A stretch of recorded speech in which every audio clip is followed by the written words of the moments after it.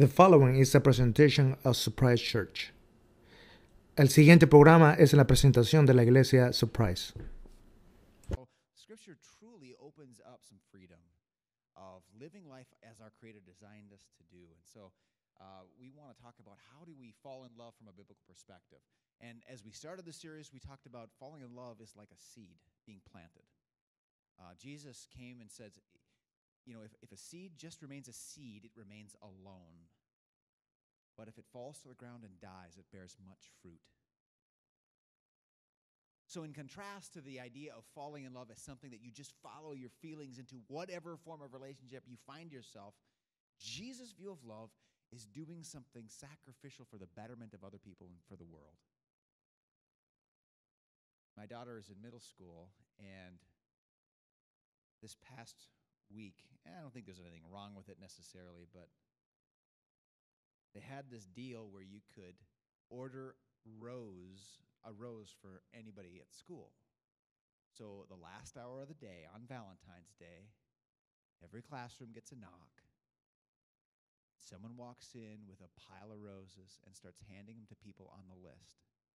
And I thought to myself, oh no. There are going to be so many crying people leaving school on Valentine's Day.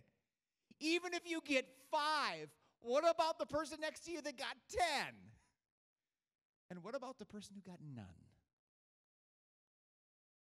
So when we think about falling in love, man, there's a lot of pain out there for things just not going according to plan. Today, specifically, I want to talk about dating. And if you're here and you're married, you're like, oh, great. We're married. We don't date anymore. Well, that's fine. But specifically, this is to that season of life before marriage that either you were in at one point or you're going to come into contact with people either raising kids who are getting into that age bracket, or you're going to have friends that are trying to sort through life as a single person, thinking about dating. And I'm hopeful today that this either encourages you if you're in that season, or it'll allow you to pass on encouragement to someone who might be, and it'll help if you're in a different chapter of life, whether you're not in a dating season or you're married or whatever. I'm hopeful that it offers you even perspective where you are. So this is not take a break if you're not in a dating phase. This is wisdom, hopefully, that applies to all of us, but particularly to this phase and someone who you know who may be there. Interestingly enough, think about this now. Think about kids growing up 100 years ago, somewhere on the farm in North Dakota, because basically everybody used to live on a farm. Doesn't happen anymore. How many of you grew up on a farm? Amazing. Okay, almost like half. That's changing all the time.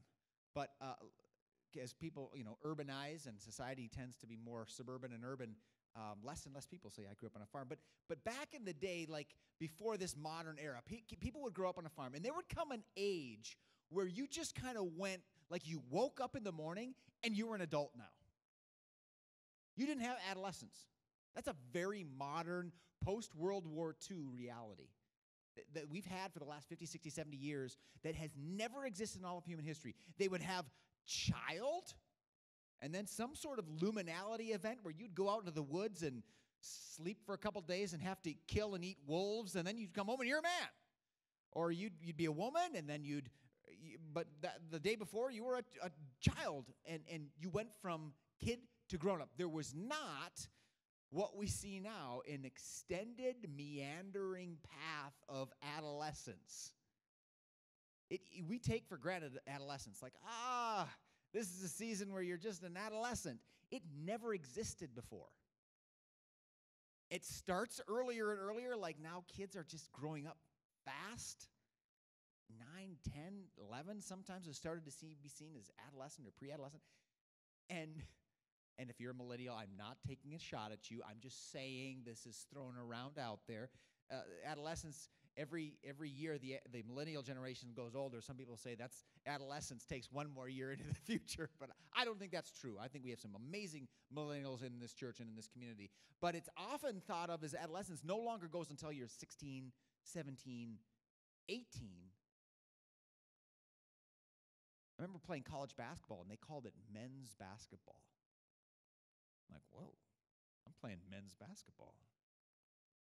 Do they know I'm not a man yet? It used to be 18 was seen as a man, and I think if you talk to most 18, 19, 20, 21, 22-year-olds, they still think of themselves oftentimes as a kid.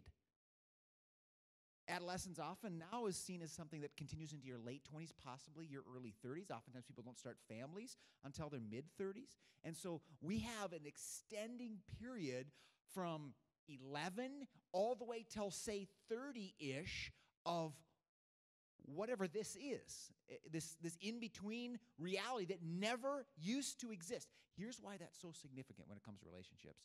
It used to be that you went from single to married. Like you really didn't spend a lot of time in between. That's not to say that you didn't maybe have a period where you're, like my grandma and grandpa, they worked for a long time to be able to afford to be married, so they kind of knew they were getting married. They kind of thought of themselves as married, but they were dating kind of, but really just single until they could earn enough money to get married. So they went from basically single to a married couple, even though there was some time in there they needed to work.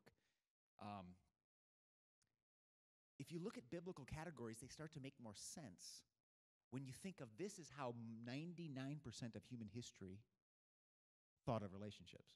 You're single, or you get married. So you read Bible passages that start to make more sense.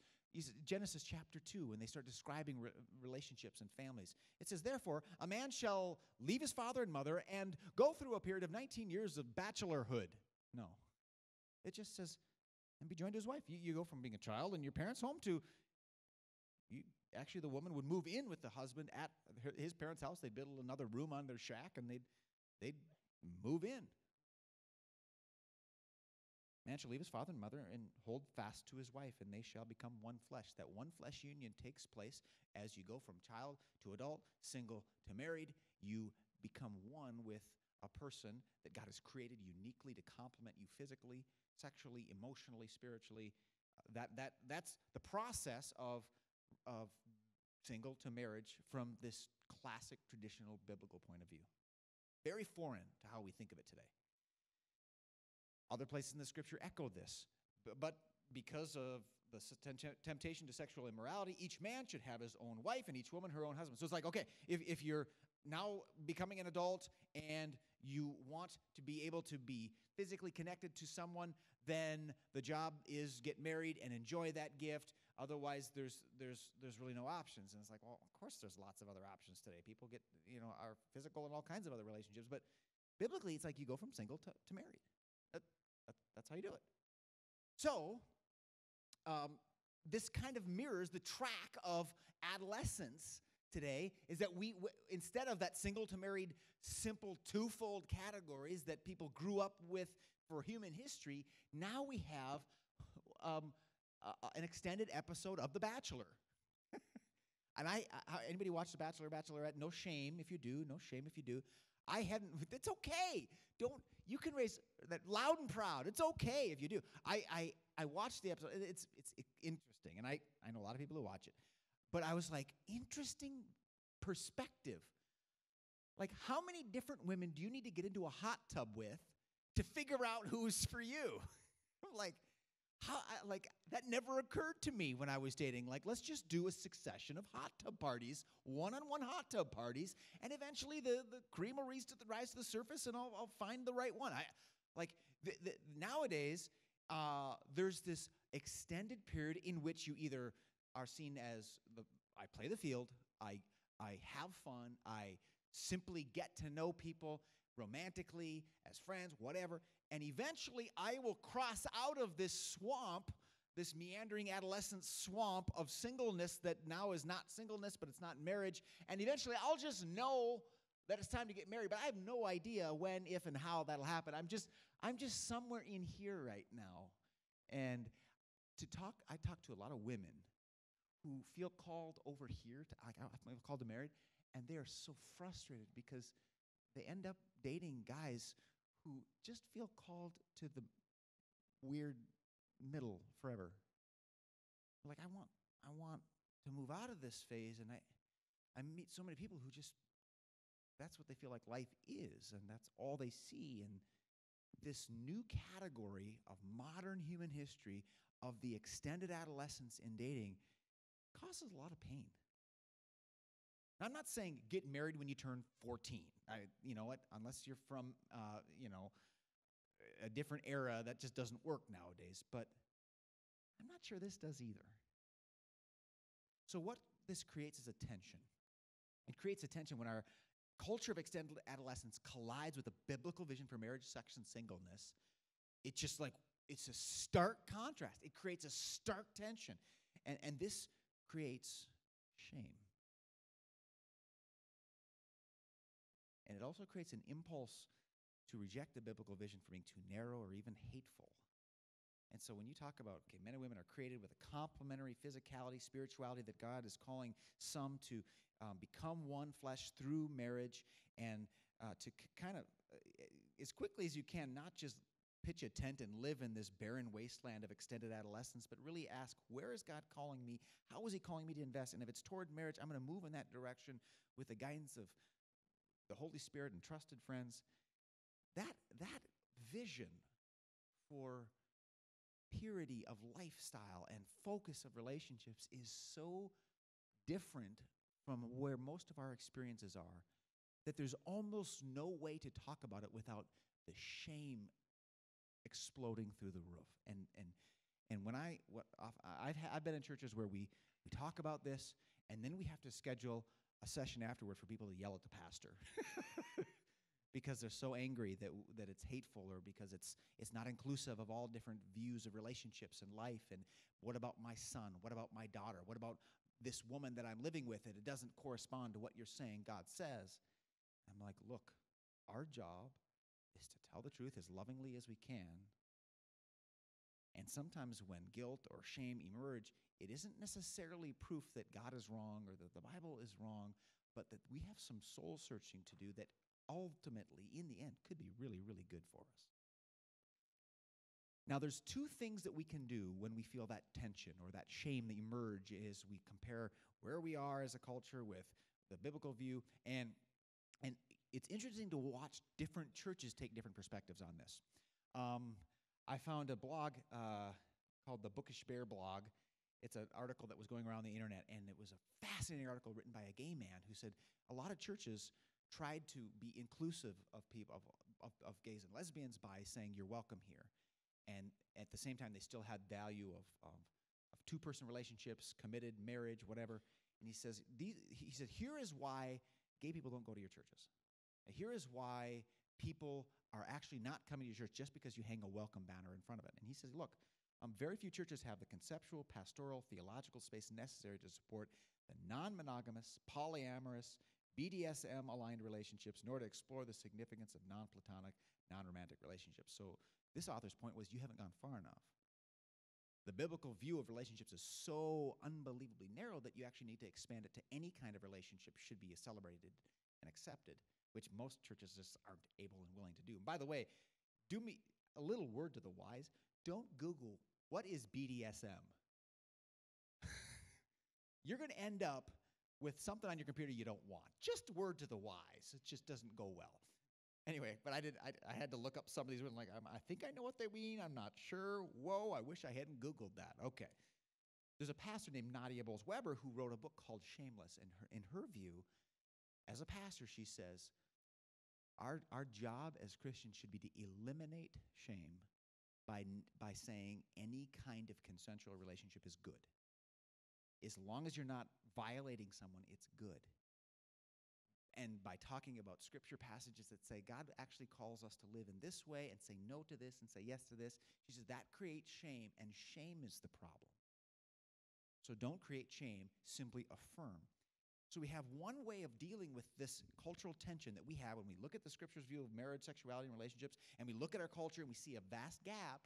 One way of dealing with that tension is to say, look, we need to bridge the gap through just purely being affirming of whatever people want to do. We need to affirm it. Here's the problem, though. I get a call from a couple at 7:30 at night who's decided to have an open marriage contract, and they want to know if I'm okay with that. We both feel called to relationships outside of our marriage, but we want to stay married. Am I supposed to affirm that just because no one's getting hurt? Maybe except their children? I mean, of course not. problem with this is it just doesn't work. There's too many variations in the human condition that you end up just saying yes to stuff that's just plain ridiculous. It doesn't work to deal with shame by just pretending that everything's okay. It just doesn't work. If it worked, we'd be doing it, and it would work. There's two options. One is to kind of adopt self-justifying values where we just create a system where everything's okay, or, and this is the or that I hope we connect with today, to embrace our Creator's guidance and his forgiveness. Here's where the church is totally screwed up over history. We adopt the Creator's guidance for relationships, but we have not just as passionately claimed his forgiveness for when we don't live up to them, and none of us do. And so people hear the church, people hear Christians saying, that's wrong, that's a sin. Look at my bumper sticker, look at the sign I'm holding up, listen to this angry sermon I'm giving, but we don't say, but none of us live up to the glory of God. None of us can fully achieve this in our relationships. And so while we're called to strain in the direction, we're also called to say, but God is so good and God is so gracious that he plans on us screwing up more than we do and forgiving us over and over and over again. So if you don't live up to this vision, guess what? God expects that, and grace is here for you. Grace is here when your relationship doesn't look like it should. Grace is here when your sexuality doesn't conform to the biblical picture of marriage. Grace is there. God wants to forgive. God wants to guide. God wants to point us towards Christ and then say, look, you are not ostracized if you struggle to live up to this. God wants to welcome you home, guide you, bless you, and direct you. Forgiveness is right up there as important as God's guidance. God's guidance never exists without his forgiveness. And as a church, we have to claim grace as we claim standards, or people just hear hatred. That's all they hear. And we just feel crappy about ourselves. So with all that in mind, look, we're not, as a Surprise Church, we're not going to ditch Scripture's guidance for marriage, love, life, sexuality, relationships, dating. We're not going to ditch it because we assume our Creator knows better than we do. We assume that his vision corresponds to what's best for us. We trust him. But we will never do so letting go of grace. We will never do so without saying, look, when people fail, and all of us will, we champion the surprising grace of a God who would rather die than hold our sins against us. Okay?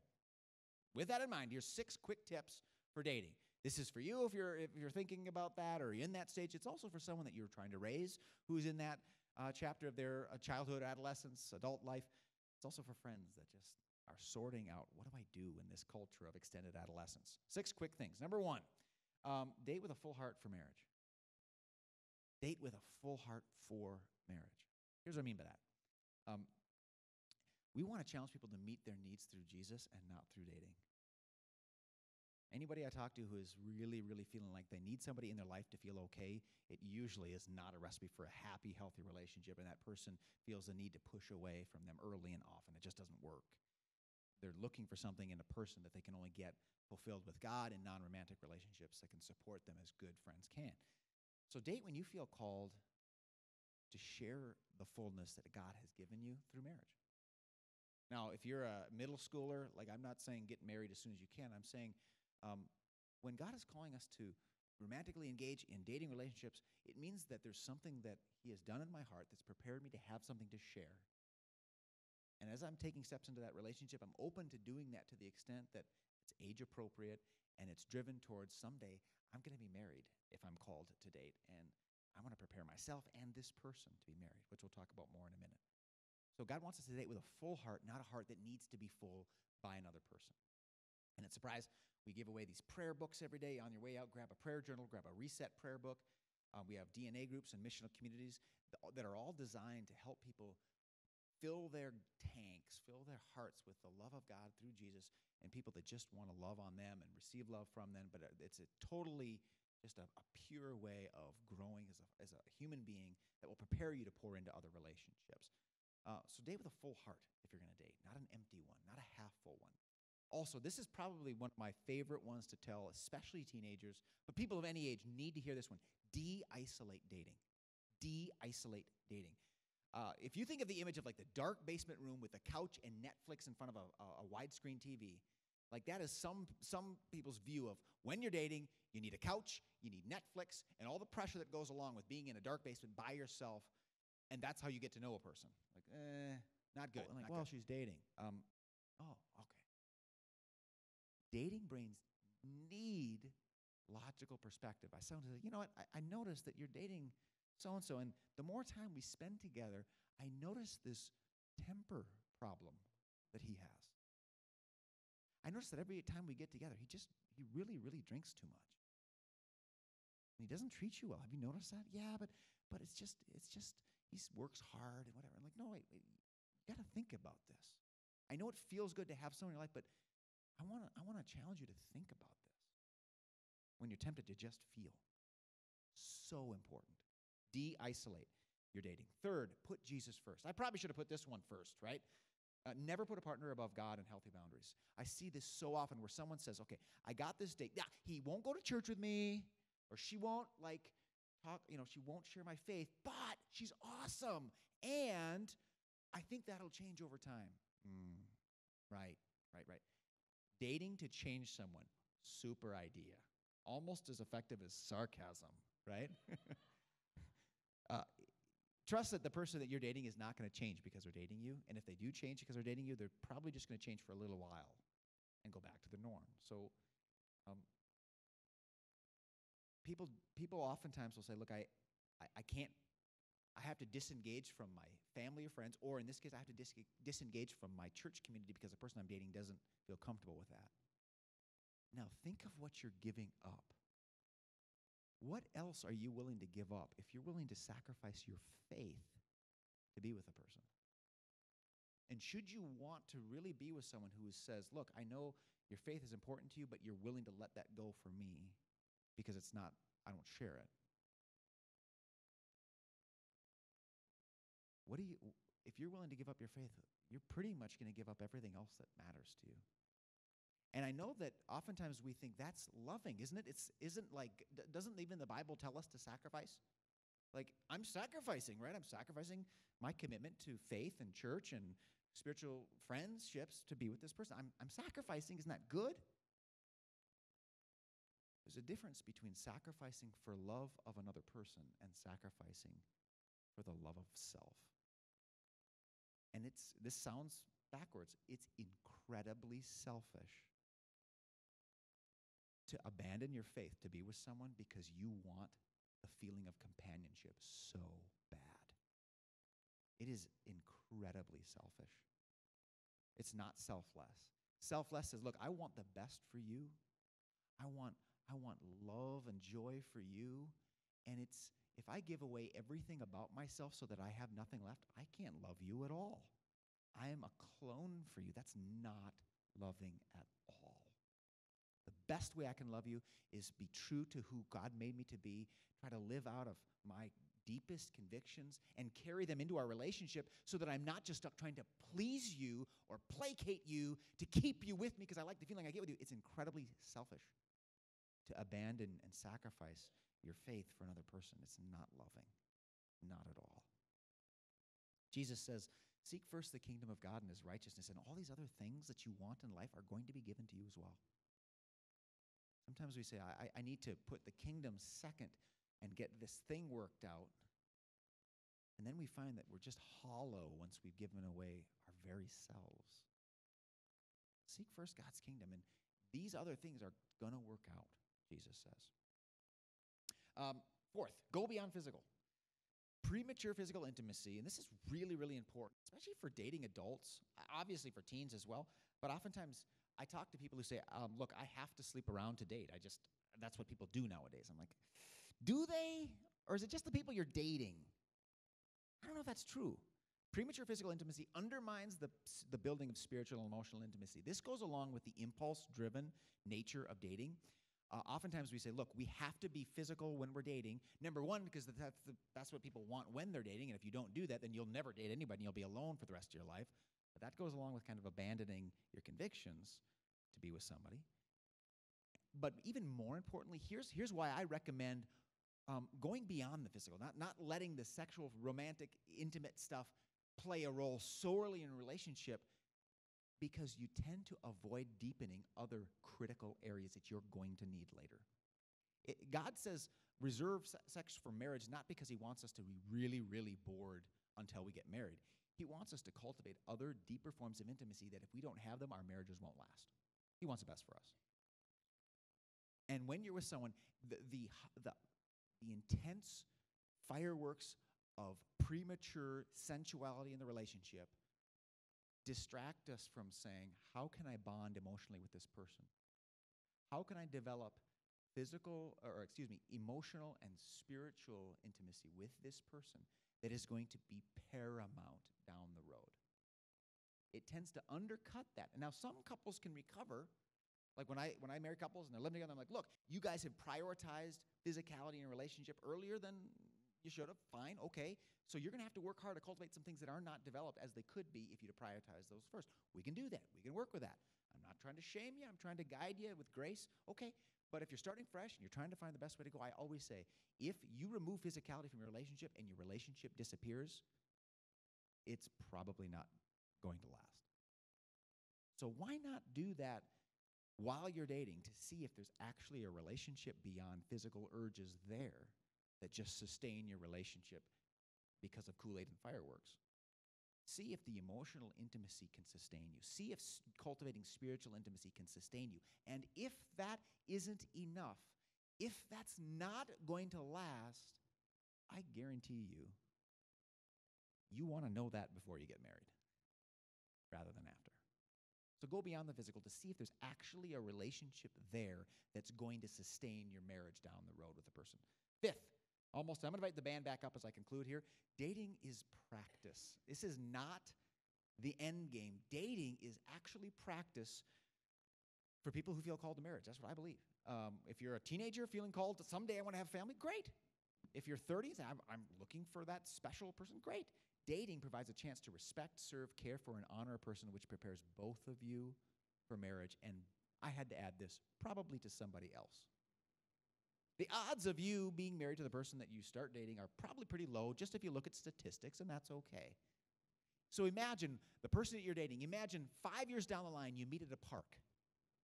And you look at that person, and they're with their spouse and their kids, and you're with your spouse and your kids, and you get to look at that person and say, how good a job did I do preparing that person for that call to that family? Are you going to walk away proud, thankful that you invested in them and cared for them and showed them what it looks like to be treated with dignity and respect? Or are you going to say, gosh, I was selfish in that chapter of my life, and I feel really bad about that. I hope it didn't affect their family life too much. One of the greatest definitions of love I heard is love does not say, what can I get from this person?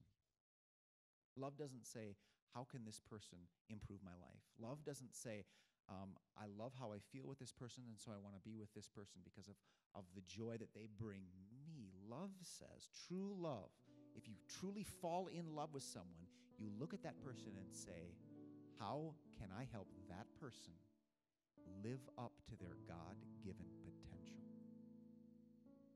If you're called to date somebody, you are called to, for a season of life, probably short season, maybe extended, possibly for the rest of your life, but probably not, statistically speaking.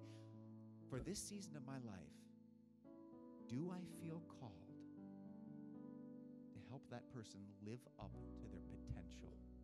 Do you notice how that does not assume that I'm trying to use that person to be okay? It assumes that I've found a way of being okay with other friendships and with Jesus so that I don't need that person.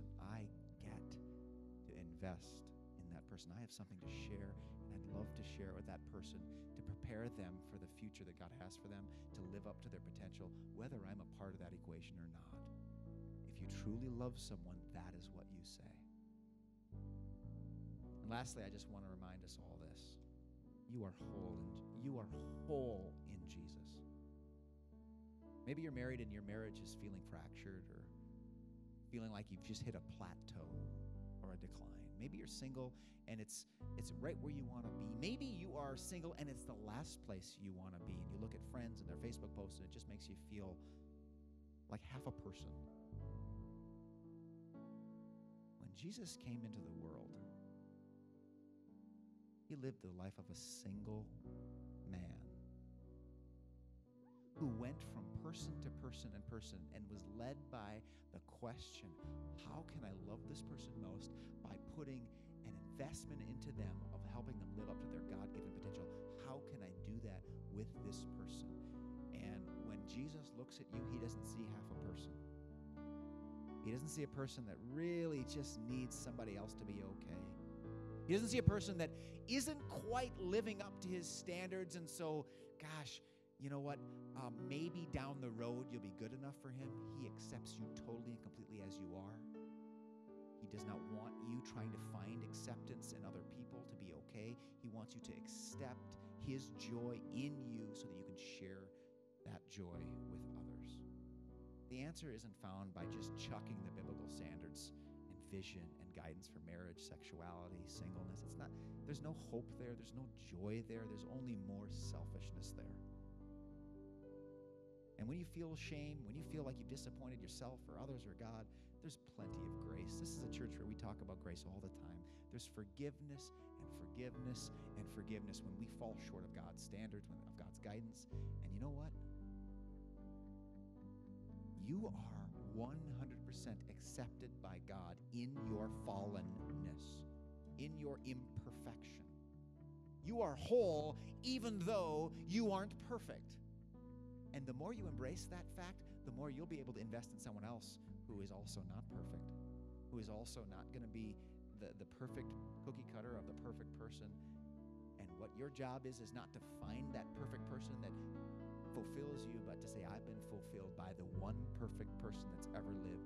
His name is Jesus. Now I get to live out the victory parade of that beautiful, perfect person living through me and helping other people live up to their God-given potential. Would you stand and pray with me as God leads us to relate to people that way in all of our lives and relationships? Heavenly Father, whether it's in our parenting, whether it's in our marriages, whether it's in our friendships, whether it's in our school or work relationships or sports relationships, Father, we pray for the power and the capacity to accept your complete grace in our lives, the perfection of Jesus Christ applied to imperfect people like us, so that when we look at people around us, we're not trying to fill those voids and scars that we've accumulated through our own decisions or through the actions of others. We have been forgiven, freed, and healed through the blood of Jesus Christ, so that we can pour into other people to help them live up to their potential. God, help our singles to learn how to do that and prepare them to be married someday by that act. Prepare them to also invest in others for their betterment. And I pray that when someone ends up dating someone from Surprise Church, they say, wow, I didn't know there were people like that out there that just seem to have a wholeness about them without needing something from me. I've never been loved like that before. I've never been treated like that before. And then may they learn that behind the scenes, the ultimate cause of that love is nothing other than Jesus Christ, crucified and resurrected. Teach us how to live with that love. In Jesus' name, all God's saints said, amen. Come forward and receive communion. As we sing this last song, we'll have people next to the curtain there who'd love to pray for anything in your life or anyone in your life. God bless you this week. Let's love like Jesus.